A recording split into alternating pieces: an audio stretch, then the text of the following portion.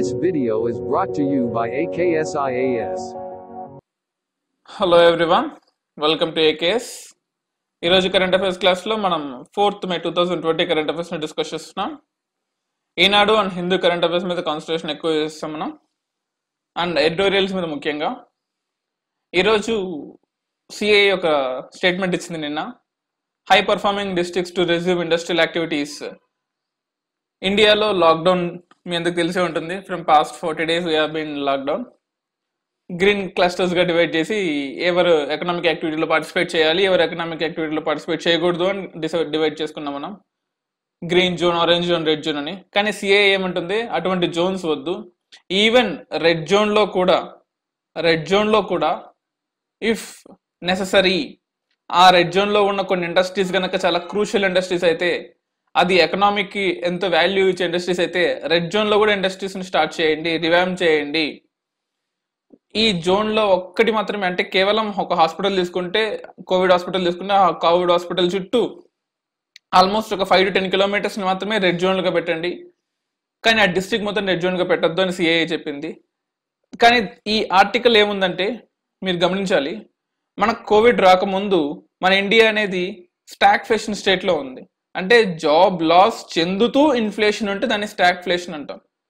ఈ job loss అనేది మెయిన్గా ఫార్మల్ ఎంప్లాయ్మెంట్లో ఉంది. ఉంటుంది. ఎందుకంటే వరల్డ్ ఎకనామిక్ ప్యాటర్న్స్ వల్ల ఫార్మల్ ఎంప్లాయ్మెంట్లో మనకు జాబ్లు ఎక్కువగా పోతున్నాయి. కానీ వన్స్ కోవిడ్ తర్వాత ఇన్ఫార్మల్ ఎంప్లాయ్మెంట్ మొత్తం కుప్పగూలిపోయింది. పర్టికులర్లీ లేబర్స్, మ్యాక్సిమం ఇన్ఫార్మల్ యాక్టివిటీస్లో agricultural labours and migration labours ఎక్కువగా ఉంటారు. Agriculture and migration labours. ఇప్పుడు అగ్రికల్చర్ పెద్దగా నడవట్లేదు, migration is in the crisis. So present ఉన్న సిచ్యువేషన్ కోవిడ్ ముందున్న సిచ్యువేషన్ కన్నా ఆల్మోస్ట్ 10 times వరస్ట్గా ఉంది. దీని నుంచి మనం బయటపడాలి అంటే ఖచ్చితంగా ఎకనామిక్ యాక్టివిటీ రన్ చేయాల్సిందే.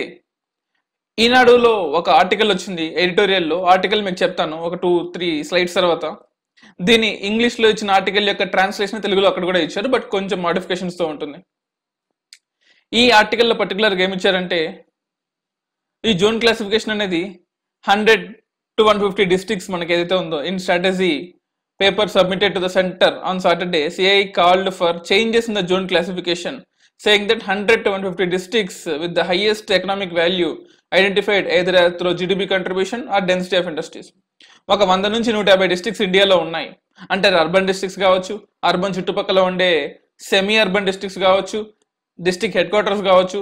అటువంటి డిస్ట్రిక్ట్స్లో జీడిపి కాంట్రిబ్యూషన్ నుంచి వచ్చే, అంటే జీడిపి ట్యాక్స్ వల్ల వచ్చే కాంట్రిబ్యూషన్స్ వల్ల కానీ, జిఎస్టీ నుంచి వచ్చే కాంట్రిబ్యూషన్స్ వల్ల కానీ, లేదా ఎక్కువ నెంబర్ ఆఫ్ ఇండస్ట్రీస్ ఉండే డిస్ట్రిక్ట్స్ కానీ, అవి రెడ్ జోన్లో ఉన్నా సరే వాటిని మీరు రెడ్ జోన్గా ఉంటూనే ఇండస్ట్రియల్ యాక్టివిటీస్ని కంటిన్యూ చేయండి అని సిఐఏ నిన్న చెప్పింది. ఎందుకు చెప్పింది అంటే, ఆల్రెడీ మనం స్టాగ్ఫ్లేషన్ స్టేట్లో ఉన్నాం. ఇన్ఫ్లేషన్ ఎక్కువగా ఉంది, జాబ్ గ్రోత్ ఎక్కువగా ఉంది, జాబ్ లెస్నెస్ అంటే జాబ్ లాస్ ఎక్కువగా ఉందని. ఇటువంటి కండిషన్లో ఇంకా మనం ఫర్దర్గా ఆప్ట్ చేయలేము. ఇండియా కెనాట్ బేర్ దిస్ స్టాగ్ఫ్లేషన్కి ఇప్పుడు రూరల్ అగ్రికల్చరల్ బేస్ కూడా యాడ్ అయింది. దానివల్ల డిజాస్టర్స్ రాబోతున్నాయి ఫ్యూచర్లో అని ఈ ఆర్టికల్లో క్లియర్గా ఉంది. సో అటువంటి సిచ్యువేషన్లో, in this situation the industry body argued for calibrated exit from the lockdown. అంటే గ్రీన్ జోన్లో ఉన్న వాళ్ళందరూ పని చేసుకోవాలి, రెడ్ జోన్లో ఉన్న ఎవరు కూడా ఇల్లు నుంచి బయటికి రాకూడదు అని కాకుండా ఒక క్యాలిబ్రేటెడ్గా ఏ డిస్ట్రిక్ట్కి ఆ డిస్ట్రిక్ట్కి తగ్గట్టుగా డెసిషన్ తీసుకోవాలి అని క్లియర్గా ఇచ్చారనమాట. Within these districts, small restricted areas such as actual street, mohalla, buildings or industrial complex where COVID-19 cases have been identified should be treated as containment zone. So ఒక రెడ్ జోన్ తీసుకున్నా సరే అక్కడ కేవలం ఆ ఒక్క వీధిలో కానీ, ఆ బిల్డింగ్లో కానీ ఎక్కడైతే ఉన్నాయో దానికి చుట్టుపక్కల 500 meters వరకు మాత్రమే మీరు పెట్టండి రెడ్ జోన్గా. మిగతా ప్లేసెస్లో ఎకనామిక్ యాక్టివిటీస్కి ఇంపార్టెన్స్ ఇవ్వండి అని చెప్తుంది. చూడండి, percentage of job loss almost 44.6% ఉంది. So, which is not good thing, which is not at all a good thing for a great country like India, for a democratic dividend country like India. మనకు చాలా పెద్ద working population, ఆ working పాపులేషన్తో ఇప్పుడు అన్ఎంప్లాయ్మెంట్గా మారిపోయింది. అది డిజాస్టర్గా మారకముందే మనం మేల్కొని we have to push the economy అని ఆర్టికల్ క్లియర్గా మెన్షన్ చేశారు. యూ కెన్ సీ, అందులో మీకు కొన్ని ఫ్యాక్ట్స్ అర్థమవకపోవచ్చామని ఇక్కడ నేను సపరేట్గా రాశాను. High performing district should be resume all industrial activities CII, confederation of Indian industries చెప్పింది క్లియర్గా. CII works to create, CII అసలు అంటే ఏంటి, అసలు దాని యొక్క డ్యూటీ ఏంటి? Works to create sustain and environment conducive for development of India. India develop అవ్వాలి అంటే ఒక ఎన్విరాన్మెంట్ కావాలి. క్యాపిటలిస్టిక్ ఎన్విరాన్మెంట్ అనుకోవచ్చు, లేకపోతే ఇన్వెస్ట్మెంట్ రిలేటెడ్ ఎన్విరాన్మెంట్ అనుకోవచ్చు, ఏదైనా అనుకోవచ్చు. ఆ ఎన్విరాన్మెంట్ ని క్రియేట్ చేసేది CII. Partnering industry, government, civil societies, advisory and consultative producers. ఒక్కోసారి ప్రైవేట్ వాళ్ళకి కూడా హెల్ప్ చేస్తూ ఉంటుంది. గవర్నమెంట్ కి ప్రైవేట్ కి ఇంటర్లింకింగ్, సివిల్ సొసైటీస్ కి గవర్నమెంట్ కి, సివిల్ సొసైటీస్ కి ప్రైవేట్ కి ఈ మధ్యలో ఉన్న రెడ్ బ్యూరోక్రసీ అంటుంటాం కదా, దాన్ని తీసేసి దాన్ని రెడ్ కార్పెట్ గా మార్చే పని ఈ సిఐఏ చేస్తూ ఉంటుంది. And founded in 1895 and celebrating 125 years in 2020. ఈ ఇయర్ లో దానికి 125 years రాబోతున్నాయి, సెలబ్రేట్ చేసుకుంటుంది. సో అందువల్ల నెక్స్ట్ వచ్చే ప్రిలిమ్స్ కి ఈ సిఐఏ మీద చాలా ఇంపార్టెంట్ ఉంది. సిఐఏ చేసిన రికమెండేషన్స్ కానీ, సిఐఏ అంటే ఏంటి, ఇవన్నీ కూడా చాలా చాలా ఇంపార్టెంట్ నెక్స్ట్ వచ్చే ప్రిలిమ్స్ కి అండ్ మెయిన్స్ కి. Working closely with government on policy issues. So policy issues లో నీతి ఆయోగ్ కి హెల్ప్ చేస్తుంది. ఒకప్పుడు ప్లానింగ్ కమిషన్ కి ఫుల్ గా పనిచేసేది, ఇప్పుడు నీతి ఆయోగ్ కి పనిచేస్తుంది. మినీ డాక్యుమెంట్స్ కానీ, లాంగ్ టర్మ్ డాక్యుమెంట్స్ అన్నిటికీ, ఫార్ములేషన్స్ కి, డెసిషన్ మేకింగ్ కి, అన్నిటికీ స్టేట్స్ కూడా సిఏ హెల్ప్ తీసుకుంటాయండి. జనరల్గా సెంట్రల్ గవర్నమెంట్ మాత్రం సిఏ హెల్ప్ తీసుకుంటుంది అనుకుంటాం, తప్పు. స్టేట్ గవర్నమెంట్స్ కూడా, ఎందుకంటే స్టేట్స్ లో రీసెర్చ్ టీమ్స్ తక్కువగా ఉంటాయి సెంట్రల్ గవర్నమెంట్ తో కంపేర్ చేసుకుంటే.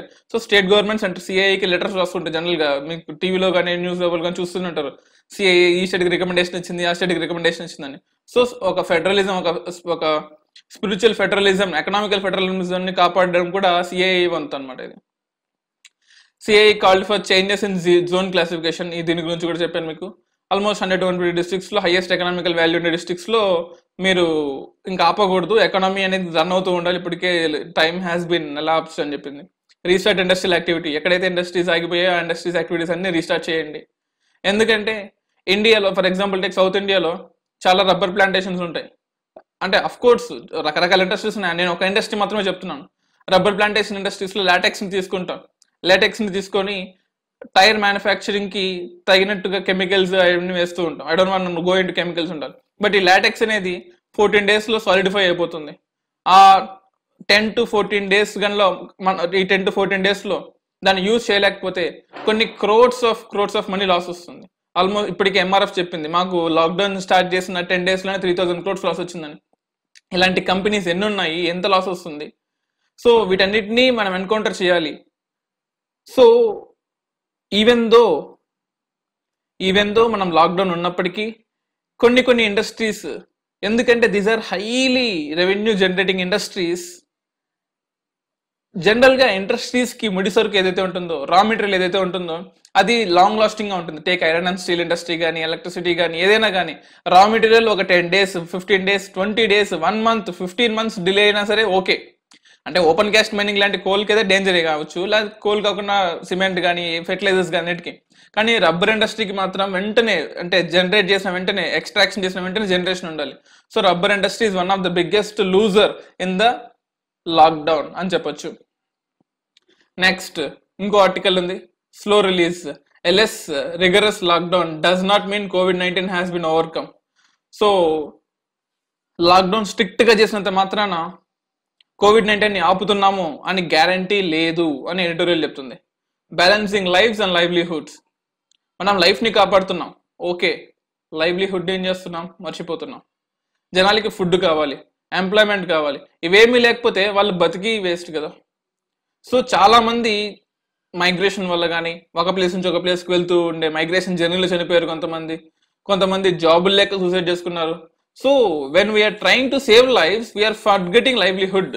ఇది కూడా తప్పే, రెండు కలిసి ఉండాలి, లైవ్ ఉండాలి, లైవ్లీహుడ్ ఉండాలి.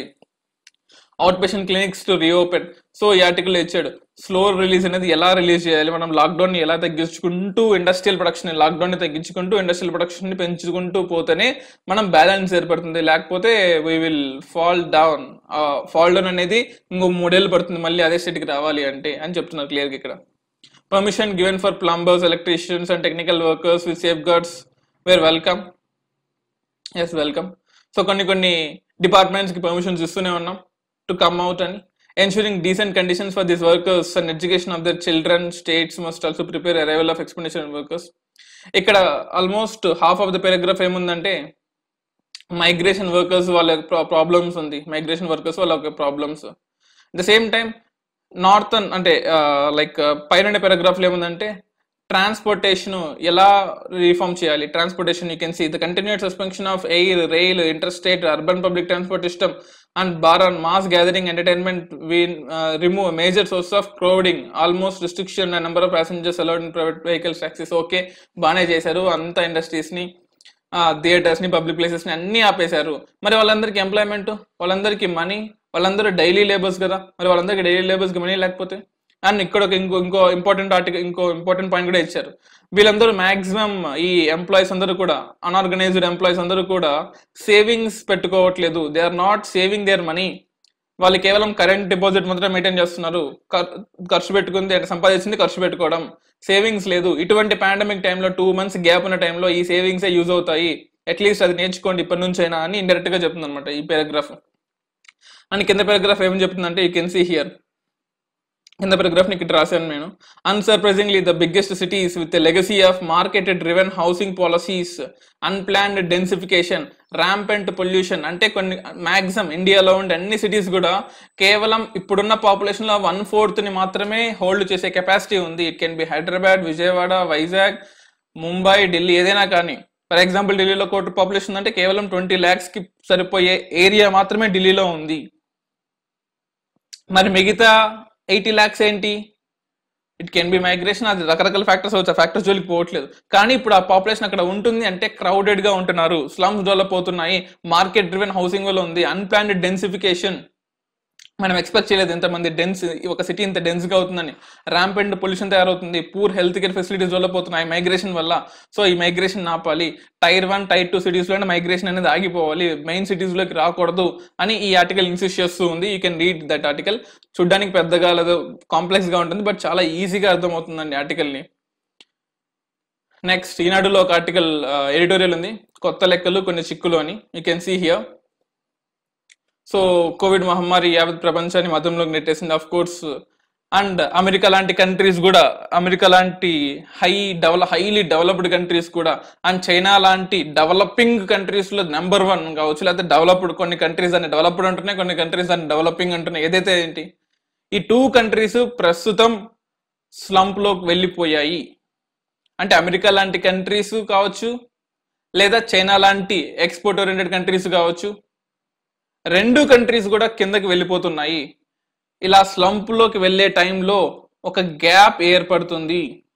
ప్రొడక్షన్ లో కానీ, కన్జంప్షన్ లో కానీ, నాలెడ్జ్ లో కానీ, ఎక్స్పోర్ట్స్ లో కానీ ఒక గ్యాప్ ఉంటుంది.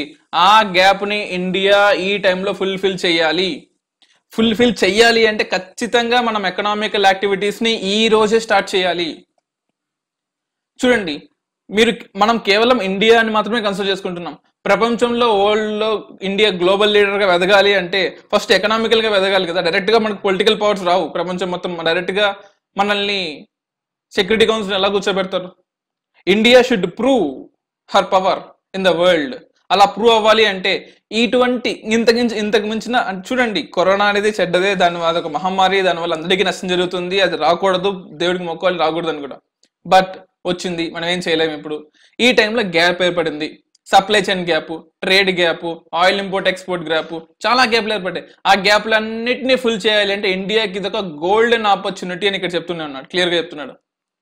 అట్ ద సేమ్ టైం మనము కొన్ని 10 సంవత్సరాలుగా, కొన్ని డెకేడ్స్ గా, ఆల్మోస్ట్ ఇండియా అయితే 91 నుంచి, లేదా కొన్ని కంట్రీస్ అయితే 1970s నుంచి గ్లోబలైజేషన్ మీద కాన్సన్ట్రేషన్ చేస్తూనే ఉన్నాయి. మనం కష్టపడి ఒక గ్లోబల్ విలేజ్ గా తయారు చేసుకున్న ఈ గ్లోబల్ ఎకానమీని ఒక్కసారిగా తుఫాన్ వచ్చి కూల్చేసింది. ప్రపంచీకరణ, జాతీయవాద మధ్య దేన్ని ఎంపిక చేసుకోవాలి? మనకు గుర్తుందే ఉంటుంది, అమెరికా లాంటి కంట్రీస్ లో ఈ కోవిడ్ వచ్చినప్పుడు ఒక గవర్నమెంట్ హాస్పిటల్స్ కానీ, హాస్పిటల్స్ పక్కన పెట్టండి, ఫుడ్ లేని వాళ్ళకి, రోడ్ సైడ్ బెగ్గర్స్ కావచ్చు, అక్కడ హోమ్లెస్ పీపుల్ అంటూ ఉంటాం, వాళ్ళకి ఏ గవర్నమెంట్ హెల్ప్ చేయలేదు. కానీ ఇండియాలో మాత్రం, బికాస్ మనం అంతో ఇంతో ఇంకా సోషలిజం ఫాలో అవుతున్నాం. మన రాజ్యాంగంలో ప్రియాంబుల్లో ఉంటుంది, వి ద పీపుల్ ఆఫ్ ఇండియా. మీరు క్లియర్ గా చూసినట్లయితే India is a sovereign socialist secular democratic republic.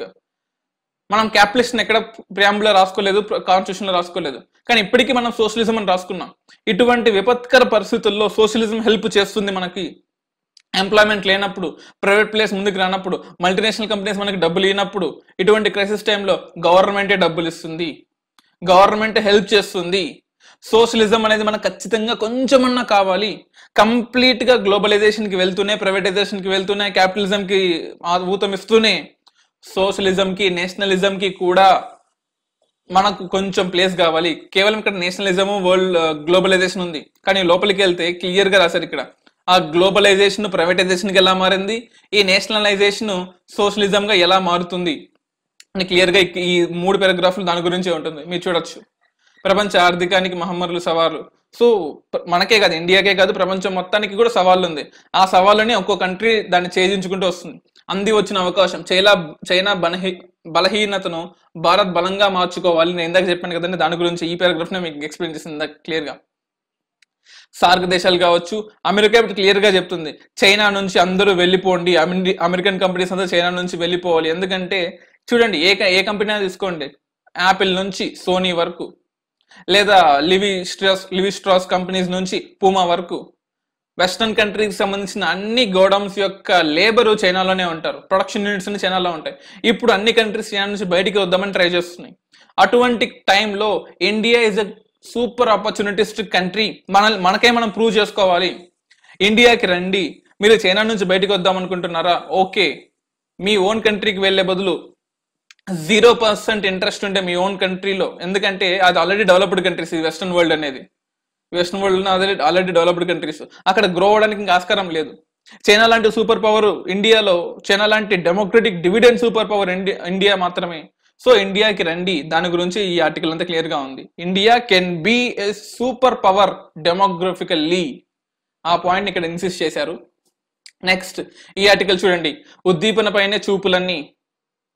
I don't want go in to this article. ఒక్కో చూడండి, గనుల గురించి, టెలికాం గురించి, ఎంత లాభాలు ఎంత నష్టాలు, ఇంకా చెప్పాలంటే ఇది ఫైనాన్షియల్ ఎకనామికల్ కన్నా కూడా ఇది బిజినెస్ ఓరియంటెడ్ ఆర్టికల్.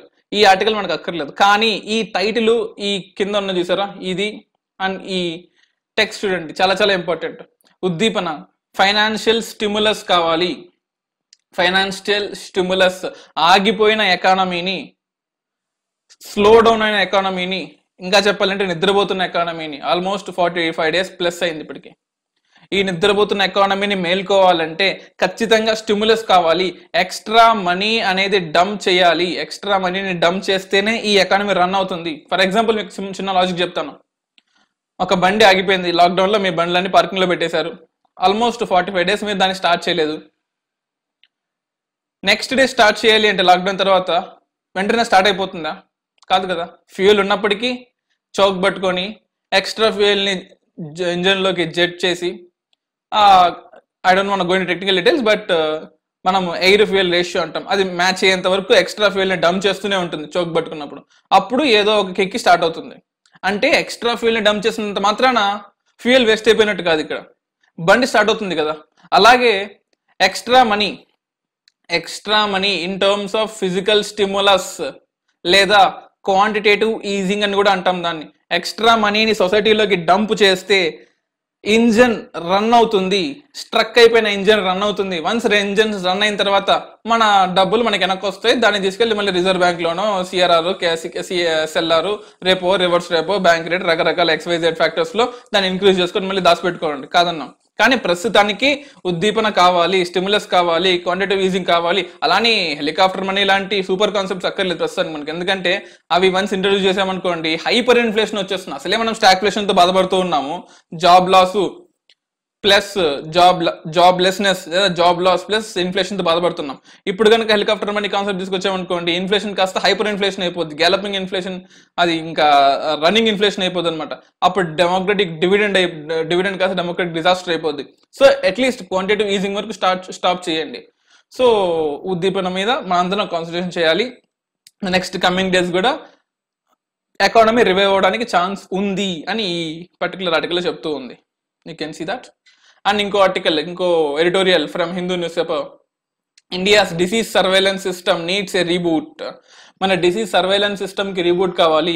ఇన్ని రోజులు మనము చాలా ఫ్యాక్టర్స్ ని మనం మాట్లాడుకోవట్లేదు. కోవిడ్ అంటే గ్లోబల్ పాండమిక్ అయింది కాబట్టి, పాండమిక్ అయింది కాబట్టి, ప్రపంచం మొత్తం దీన్ని కాన్సన్ట్రేషన్ చేస్తుంది కాబట్టి, ఈజీగా స్ప్రెడ్ అవుతుంది కాబట్టి, తప్పు లేకుండా స్ప్రెడ్ అవుతుంది కాబట్టి మనం ఈ కోవిడ్కి ఇంత ఇంపార్టెన్స్ ఇస్తున్నాం.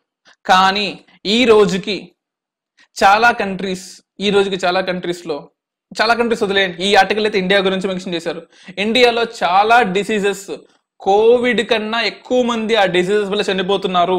కానీ ఎవరికి న్యూస్ పేపర్స్ కానీ, media, it can be any type of media, state governments కానీ, సెంట్రల్ గవర్నమెంట్స్ కానీ, కామన్ మ్యాన్ కానీ ఎవరికి దాని గురించి పట్టట్లేదు. అటువంటి జబ్బులు కొన్ని ఉన్నాయి ఇండియాలో. అటువంటి జబ్బులు కోవిడ్ కన్నా ఎక్కువ డెత్లు రికార్డ్ అవుతున్నాయి. అటువంటి డెత్ల్ని సర్వేలెన్స్ సిస్టమ్ కావచ్చు, లేదా రీసెర్చ్ అండ్ డెవలప్మెంట్ వింగ్ కావచ్చు, పొలిటికల్ సిస్టమ్ కావచ్చు, ఎమ్మెల్యేలు కావచ్చు, కామన్ మ్యాన్ కావచ్చు, న్యూస్ పేపర్ ఏజెన్సీస్ కావచ్చు, అందరూ మర్చిపోయారు. Everyone has forgotten the type of diseases. అటువంటి డిసీజెస్ ని కొన్ని ఇక్కడ ఇచ్చారు. TB for example, TB, Chronicle diseases. I can just show you here. ఇక్కడ చూడండి, COVID-19 with existing illness and medical complications is a disaster. So COVID-19 ఎందుకు ఇప్పుడు ఎంతమంది చావులు అవుతున్నారు అంటే, ఆల్రెడీ ఎవరికైనా ఇల్నెస్ ఉంటే, ఎగ్జిస్టింగ్ ఇల్నెస్ ఉంటే వాళ్ళకి ఎఫెక్ట్ అయ్యే అవకాశం ఎక్కువ ఉంటుంది. Because its effects immune system, మన ఇమ్యూన్ సిస్టమ్ని నాశనం చేస్తుంది. ఈ రెండు ఫ్యాక్ట్స్ చూడండి. 75.3% of the deaths have been occurred at the age group of 60 years and above. అంటే చనిపోయిన వాళ్ళల్లో చనిపోయిన సంఖ్య తక్కువే అమెరికాతో పోల్చుకుంటే. ఎందుకంటే చూడండి, అమెరికా, ఇటలీ, జపాన్ లాంటి కంట్రీస్లో మీకు ఆల్రెడీ లాస్ట్ క్లాస్లో చెప్పాను, మనకు పాపులేషన్ డెమోక్రటిక్ డివిడెండ్ మ్యాప్స్ ఉంటాయి అన్నమాట. ఇది ఇండియా మ్యాప్ అనుకోండి. ఇండియా మ్యాప్ అంటే 0 years, 80 years, 45 years, అలాగే 80 years, 45 years, 0 years. ఇండియా లాంటి కంట్రీలో ఇది ఇండియా, ఇది అమెరికా అనుకుందాం. పుట్టే వాళ్ళు ఎక్కువ ఉన్నారు, 80 years వచ్చిన తర్వాత పాపులేషన్ తక్కువగా ఉన్నారు. అంటే 80 years వరకు బతికే వాళ్ళు తక్కువ ఉన్నారు. అమెరికా లాంటి కంట్రీస్ లో పుట్టే వాళ్ళు తక్కువ ఉన్నారు, 80 years వరకు 80 years పాపులేషన్ ఉన్న సంఖ్య ఎక్కువ ఉంది. అదొక రీజన్ అయితే ఇండియాలో చాలా జబ్బులు ఆల్రెడీ మన ఇన్హెరిటెన్స్ లో ఉన్నాయి. ఆ ఫ్యాక్టర్స్ వల్ల కావచ్చు. అంటే అమెరికాలో ఎక్కువ మంది చనిపోవడానికి కారణం ఏజ్ ఫ్యాక్టర్. ఎందుకంటే 80 years దాటితే ఎవరికి రెసిస్టెంట్ తగ్గిపోతుంది. అందువల్ల ఇండియాలో కేసులు తక్కువ ఉన్నాయి తప్ప, ఇండియాలో చూడండి ఇక్కడ క్లియర్ గా ఇచ్చారు, ఈ పారాగ్రాఫ్ లో క్లియర్ గా ఇచ్చారు, ఫస్ట్ 2 paragraphs లో క్లియర్ గా ఇచ్చారు ఆ పాయింట్ నే, ఐరానికల్ డిసీజెస్ అంటాం. సో ఆ ఒక్క ఫ్యాక్టర్స్ తప్ప అదే పాపులేషన్ ఇండియాలో ఉంటే ఇప్పటి కోట్ల మంది చనిపోయే వాళ్ళని చెప్పి క్లియర్ గా ఇచ్చాడు. అలాగే 83% of the deaths wear battling pre existing identical health conditions. అదే కాకుండా 83% డెత్ అన్ని కూడా ఆల్రెడీ ఆ పర్సన్ కి ఆల్రెడీ ఇంకేదైనా జబ్బు నుంటే అతనే ఎక్కువ ఇంపాక్ట్ అయ్యే అవకాశం ఉంటుంది అని క్లియర్ గా మెన్షన్ చేశారు. చూడండి, సైలెంట్ ఎపిడమిక్స్ అనేది ఇక్కడ ఆల్మోస్ట్ నెక్స్ట్ 3 paragraphs లో సైలెంట్ ఎపిడమిక్స్ అనేది ఉంటుంది. ఈ పారాగ్రాఫ్, ఈ కంప్లీట్ పారాగ్రాఫ్, ఈ complete half of the article మొత్తం సైలెంట్ ఎపిడమిక్స్ మీద. అంటే కొన్ని డిసీజెస్ ఉన్నాయి ఇండియాలో, neglected diseases, respiratory tract diffraction అని కానీ, ఇన్ఫెక్షన్ అని కానీ, ఆర్టీఐ అని కూడా అంటాం. ఆర్టీఐ అంటే మన రైట్ టు ఇన్ఫర్మేషన్ కాదు, రెస్పిరేటరీ ట్రాక్ ఇన్ఫెక్షన్. ఆల్మోస్ట్ 900 మంది ఎవ్రీడే చనిపోతున్నారు. ఒక రోజుకి 900 మంది చనిపోతున్నారండి. ఇక్కడ క్లియర్ గా ఇచ్చాడు, యూ కెన్ సీ, ఈ ఆర్టికల్ క్లియర్ గా ఇచ్చారు. ఆల్మోస్ట్ 900 members ప్రతిరోజు ఈ ఆర్టీఐ వల్ల చనిపోతున్నారు. అంటే 2 months గా ఆల్మోస్ట్ 1.5 month అవుతుంది. 1.5 month 2 months అంటే అప్పుడు లాక్డౌన్ అయిపోయి 2 months అవుతుంది. కోవిడ్ వల్ల చనిపోయిన వాళ్ళకన్నా ఒక్క రోజులో ఆర్టీఐ వల్ల చనిపోయిన సంఖ్య ఎక్కువ ఉంది. చూడండి ఎంత డిజాస్టరిక్ కాన్సిక్వెన్సెస్ లో ఉన్నామో.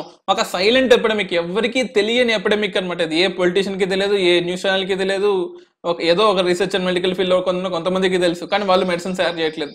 ఎందుకు అంటే మన health sector, research and development sector GDP contribution ఎంతండి? తక్కువే. ఎందుకు? మీరు కాంట్రిబ్యూట్ చేసే తక్కువ కదా. గవర్నమెంట్ నుంచి రీసెర్చ్ అండ్ డెవలప్మెంట్ కి వచ్చేది తక్కువ, మరి అలాంటప్పుడు రీసెర్చ్ అండ్ డెవలప్మెంట్ నుంచి గవర్నమెంట్ కి వచ్చేది కూడా తక్కువే ఉంటుంది. గవర్నమెంట్ మాకు రెవెన్యూ తక్కువ వస్తుంది కాబట్టి మేము ఎందుకు మీకు ఇవ్వాలి అంటున్నారు ఇండైరెక్ట్ గా. ఫస్ట్ గవర్నమెంట్ నుంచి రెక్టిఫై అవ్వాలి కదా. ఇప్పుడు కేవలం 0.8% ఆఫ్ జీడిపి మాత్రం రీసెర్చ్ అండ్ డెవలప్మెంట్ పెడుతున్నారు. అలా కాకుండా 9.8 పెట్టండి, మీకు రిటర్న్స్ కూడా 19.8 వస్తుంది. That is the greatness of research and development. ఒకసారి పేటెంట్ తయారు చేసామంటే ఆల్మోస్ట్ 20 years ఉంటుంది. 20 years వరకు మీకు రెవెన్యూస్ వస్తూనే ఉంటాయి. That's the greatness of research and development. So research and development మీద కాన్సన్ట్రేషన్ ఇచ్చి వీటికి క్యూర్ చేయండి. యూరినరీ ట్రాక్ ఇన్ఫెక్షన్ వల్ల చనిపోతున్నారు. అక్యూట్ ఫెబ్రైల్ ఇల్నెస్ వల్ల almost acute lower respiratory tract infection అంటాం. Effects mostly children below the age of 5 years. 5 సంవత్సరాల కన్నా కింద ఉన్న వాళ్ళు చూడండి ఎంతమంది చనిపోతున్నారు. It has been known that infect approximately 3.4 crore population every year world wide. ప్రపంచం మొత్తం మీద 3.4 కోట్ల మంది పిల్లలు చనిపోతున్నారు. అంటే కోవిడ్ లో కేవలం నాట్ ఈవెన్ అంటే ఇది అనేది ఈ అక్యూట్ ఫెబ్రైల్ ఇల్నెస్ అనేది నాట్ ఈవెన్ 1% కోవిడ్ వల్ల చనిపోవట్లేదు. సో ఏఫ్ఏలో 1% కన్నా తక్కువే కోవిడ్ లో చనిపోతున్నారు. కానీ మనం దీన్ని పాండమిక్ అంటున్నాం, దీన్ని నాట్ ఈవెన్ ఎపిడమిక్ అనట్లేదు. సో దాన్ని రెక్టిఫై చేయాలి. అంటే కోవిడ్ వల్ల ఎక్కువ మంది చనిపోవాలని కాదు, ఇటువంటి జబ్బుల్ని గవర్నమెంట్ హ్యాండిల్ చేయాలి. అది WHO అవ్వచ్చు, అమెరికా అవ్వచ్చు, మన ఇండియా కేసు తీసుకుంటే ఇండియా అవ్వచ్చు, ఏ కంట్రీ అయినా అవ్వచ్చు. రెస్పిరేటరీ ట్రాక్ ప్రాబ్లమ్స్ వల్ల ఎంతమంది చనిపోతున్నారు, బట్ ఎవ్వరూ దీనికి ఇంపార్టెన్స్ ఇవ్వట్లేదు.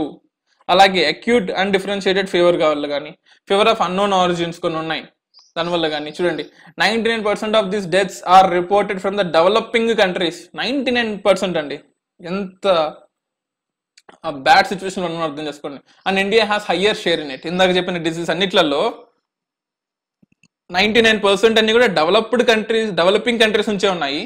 అందులో ఇండియాకి లార్జెస్ట్ షేర్ ఉంది. So how sad it is. And selective biased approach of main stream scientific research is driven by profits of private pharmaceutical companies. మీకు తెలిసే ఉంటుంది, మన ఇండియన్ ఫార్మాస్యూటికల్ కంపెనీస్ అన్నింటినీ కూడా కొన్ని western countries, particularly USA and Europe countries దాన్ని hijack చేస్తున్నాయి. So we should not use the term hijack, but capitalism use చేస్తున్నాయి. సో దానివల్ల మనకు వాళ్ళకి సంబంధించిన రీసెర్చ్ అండ్ డెవలప్మెంట్ మీదే రీసెర్చ్ జరుగుతుంది, కానీ ఇండియాలో ఎంతమంది చనిపోతున్నారు వాళ్ళకి సంబంధించిన విధంగా రీసెర్చ్ జరగట్లేదు. ఆ పాయింట్ ని ఈ ఆథర్ క్లియర్ గా ఇన్సిస్ట్ చేశాడు. ఆ పాయింట్ నేను మీకు చెప్తున్నాను. ఫాలోట్ of the lack of priority that governments assign to general health care diseases of the poor. లేదు పోనీ రీసెర్చ్ అండ్ డెవలప్మెంట్ చేయట్లేదు, మరి పబ్లిక్ ప్రైవేట్ గవర్నమెంట్ అయినా చేస్తుందా? గవర్నమెంట్ చేయట్లేదు. 1% in every 10 seconds contracts TB, అంటే ప్రతి 10 సెకండ్లకు ఒక టీబీ వస్తుంది. అండ్ 1400 మంది 1400 people die every day in India. చూడండి క్లియర్ గా ఇచ్చాడు ఇక్కడ. This is not what I created, this is clearly mention here. So ఎంత వరస్ట్ కేసులో ఉన్నామో ఆలోచించండి మనం ప్రస్తుతం.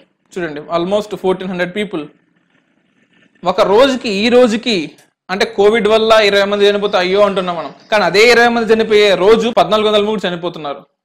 ఇది ఎంతో కోలుకోలేని దెబ్బ. ఇప్పుడైనా మేల్కొని మన రీసెర్చ్ అండ్ డెవలప్మెంట్ కాస్త వెస్టర్న్ కంట్రీస్ ఓరియంటెడ్ కాకుండా ఇండియాలో ఉండే జబ్బులకి ఓరియంటెడ్ గా రీసెర్చ్ అండ్ డెవలప్మెంట్ చేయండి అని ఆథర్ చెప్తున్నాడు.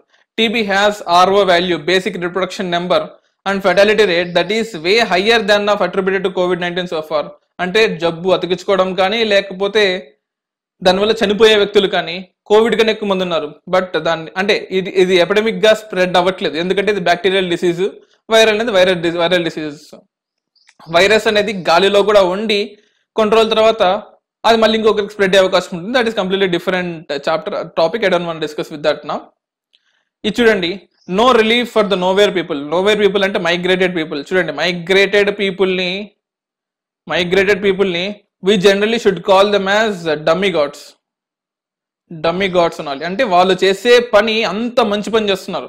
ఇక్కడ మన ఇల్లులు మనం కట్టుకోలేని పరిస్థితుల్లో, మన రోడ్లు మనం కట్టుకోలేని పరిస్థితుల్లో ఎక్కడి నుంచో బీహార్ నుంచి, జార్ఖండ్ నుంచి కొంతమంది జనాలు హైదరాబాద్ కి, వైజాగ్ కి, ఆంధ్ర, తెలంగాణ, కర్ణాటక, మహారాష్ట్రకు వచ్చి పని చేసి పెడుతున్నారంటే వాళ్ళని డమ్మీ గాడ్స్ అన్న తప్పులేదు. అటువంటి వాళ్ళని నోవేర్ పీపుల్ అనే స్టేజ్కి మనం దిగజారిపోయాము అని ఆథర్ క్లియర్గా మెన్షన్ చేశాడు. రవి శ్రీవాత్సవ. సో తను JNU ప్రొఫెసర్ అనమాట. తను చాలా మంచి ఆర్టికల్స్ రాస్తాడు, మీరు ఎప్పుడు మిస్ అవ్వద్దు. రవి శ్రీవాత్సవ రాసిన ఆర్టికల్స్ ఎప్పుడు మిస్ అవ్వద్దు, చాలా బాగా రాస్తాడు. అఫ్ కోర్స్ కొంచెం గవర్నమెంట్కి అగేన్స్ట్ ఉన్నప్పటికీ సరే to that fact, to the truth ఉంటాయి అనమాట. మంచి ఆర్టికల్స్ రాస్తారు రవి శ్రీవాత్సవ గారు. And no rights and entitlements.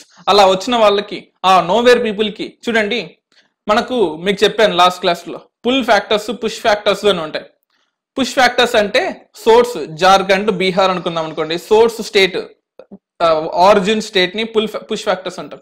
ఇది బెంగళూరు హైదరాబాద్ అనుకోండి, హైదరాబాద్ బెంగళూరు ఢిల్లీ, ఇవి పుల్ ఫ్యాక్టర్స్. ఇక్కడ ఆపర్చునిటీస్ ఉన్నాయి, వీళ్ళకి ఇక్కడ ఆపర్చునిటీస్ ఉన్నాయి కాబట్టి ఈ సోర్స్ స్టేట్ ని వదిలేసి వీళ్ళు డెస్టినేషన్ స్టేట్ కి వెళ్తున్నారు. అలాంటి చోట వీళ్ళకి ఇక్కడ రేషన్ కార్డు వర్తించదు, ఇక్కడ రైట్స్ ఉండవు, ఇక్కడ పోలీస్ కంప్లైంట్స్ తీసుకుంటారని గ్యారెంటీ లేదు, హ్యూమన్ రైట్స్ ఇష్యూస్ వస్తాయి, ఇక్కడ వాళ్ళకి తిరిగి వస్తామో రామో డౌట్ కూడా ఉంటుంది, హౌస్ సెక్టర్ ఉండదు, శానిటేషన్ ఉండదు, ఎడ్యుకేషన్ సిస్టమ్ ఉండదు, ఏమీ ఉండవు ఈ పుల్ ఫ్యాక్టర్స్ వల్ల ఎఫెక్ట్ అయిన స్టేట్స్ లో. కేవలం ఆపర్చునిటీస్ ఉన్నాయి కాబట్టి వాళ్ళు అక్కడికి వెళ్తున్నారు, ఫ్యామిలీ సిస్టమ్ కి దూరంగా ఉంటారు. కానీ పుష్ ఫ్యాక్టర్స్ ని కనుక మనం తగ్గిస్తే ఈ పుల్ ఫ్యాక్టర్స్ లో ఉండే ఆపర్చునిటీస్ ని టైర్ 2 టైర్ 3 విలేజ్ మండల్స్ లో కనుక ఇవ్వగలిగితే అసలు ఈ నోవేర్ పీపుల్ సమ్వేర్ పీపుల్ ఎందుకు అవుతారు? ఈ nowhere people they will be in their own state కదా. వాళ్ళు ఎందుకు మైగ్రేషన్ వల్ల ఇంత దూరం వచ్చి ఇక్కడ ఇబ్బందులు పడుతూ నడుచుకుంటా కొన్ని వేల కిలోమీటర్లు వెళ్లాల్సిన అవసరం దుస్థితి ఎందుకు వస్తుంది? ఎందుకంటే పుష్ ఫ్యాక్టర్స్ ఉన్న స్టేట్ లో ఎక్కడైతే మనకు ఆపర్చునిటీస్ లేవో అక్కడ ఆపర్చునిటీస్ క్రియేట్ చేయండి, అప్పుడు వాళ్ళకి ఆ ప్లేసెస్ కి వెళ్లాల్సిన రోలే లేదు. నో రిలీఫ్ అంటే ఫస్ట్ 2 పారాగ్రాఫ్ లో వాళ్ళకి ఏం చేయట్లేదని గవర్నమెంట్ చెప్పారు, నెక్స్ట్ 3 పారాగ్రాఫ్స్ లో గవర్నమెంట్ ఏం చేయాలని కాదు ఫ్యూచర్ లో ఏం చేయాలని క్లియర్ గా మెన్షన్ చేశారు. So this is one of the beautiful article which I have seen. Next bricks against COVID-19. COVID-19 కి bricks countries Brazil, Russia, India, China and south Africa ఏమేం చేయగలవు? న్యూ డెవలప్మెంట్ బ్యాంక్ బ్రిక్స్ కంట్రోల్లో ఉంటుంది. So ఈ new development bank natural disasters ని general గా encounter చేస్తూ ఉంటుంది. సో చైనా ఇప్పుడు క్లియర్ గా ఇన్సిస్ట్ చేస్తుంది, ఇది ఒక నేచురల్ డిజాస్టర్, మనందరం డబ్బులు వేసుకుందాము, అన్ని కంట్రీస్ కి డెవలప్ చేద్దామని చెప్తుంది. సో అఫ్ కోర్స్ దానిలో ఉన్న లాజిక్ మీకు అర్థమైంటుంది. ఈ పాటికి అందరూ చైనాని బ్లేమ్ చేస్తున్నారు, ఇది మ్యాన్ మేడ్ వైరస్, ఇది మ్యూటేటెడ్ వైరస్, దీనిలో 2 స్ట్రైన్స్, ఒకటి మలేరియాకి సంబంధించిన స్ట్రైన్ అండ్ ఇంకోటి we have different strains in this particular Covid లో ఉన్నాయి, అందువల్ల ఇది మ్యూటేట్ అవుతూ ఉంది, ఇది ల్యాబ్ లో తయారైన వైరస్ అని అందరూ చెప్తున్నారు. ఈవెన్ ట్రంప్ కూడా అదే అన్నారు, డొనాల్డ్ ట్రంప్ కూడా. సో ఇటువంటి టైంలో ఇది నేచురల్ డిజాస్టర్స్ గా ప్రూవ్ చేయాలి అంటే న్యూ డెవలప్మెంట్ బ్యాంక్ నుంచి కొన్ని 100 కోట్లు అన్ని కంట్రీస్ గా అప్పుగా కావచ్చు ఫ్రీగా కావచ్చు ఇవ్వాల్సి వస్తుంటుంది.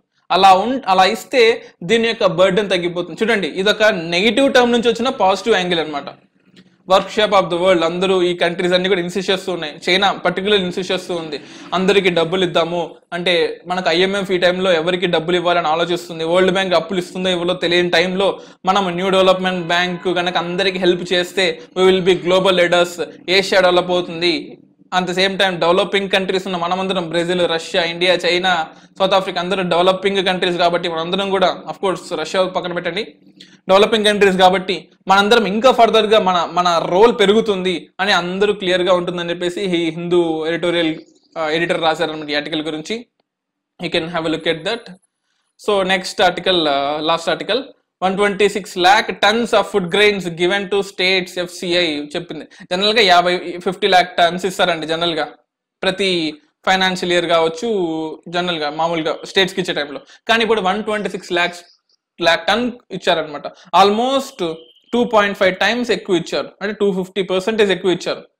ఓకే, బానే ఉంది, ఇది క్రైసిస్ సిస్టమ్ బానే ఉంది, ఇప్పుడు ఉన్నాయి కాబట్టి ఇస్తున్నారు. మరి లేకపోకుండా ఎలా ఉంటాయని మీరు అడగచ్చు.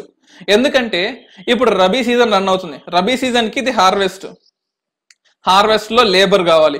ఎందాక చెప్పుకున్నట్టు లేబర్ అందరూ ఎవరు ఊళ్ళో వెళ్ళిపోయారు, లోకల్ లేబర్ దొరకట్లేదు, మరి ఖరీఫ్ సీజన్ అంతా వేస్ట్ అయిపోయినట్టే కదా. ఇప్పుడు మనకు అర్థం కదా, అది ఇప్పుడు జరిగిన నష్టం నెక్స్ట్ సీజన్ కి ఎఫెక్ట్ అవుతుంది. చూడండి, ఎందుకంటే ఆల్మోస్ట్ 3 to 4 months పడుతుంది హార్వెస్ట్ చేసి, ప్రాసెస్ చేసి, దాన్ని గోడౌన్స్ లో స్టోర్ చేసి, దాన్ని ప్రొక్యూర్మెంట్ వాల్యూకి, మినిమం సపోర్ట్ వాల్యూకి దాన్ని కొనుక్కొని ఫుడ్ గోడౌన్స్ లో స్టోరేజ్ చేసి, దాన్ని సెంట్రల్ గోడౌన్స్ కి మార్చి, అక్కడ నుంచి పీడిఎస్ సిస్టమ్ కి మార్చి, అక్కడ నుంచి ప్రజలకు వచ్చేసరికి 4 నెలలు పడుతుంది.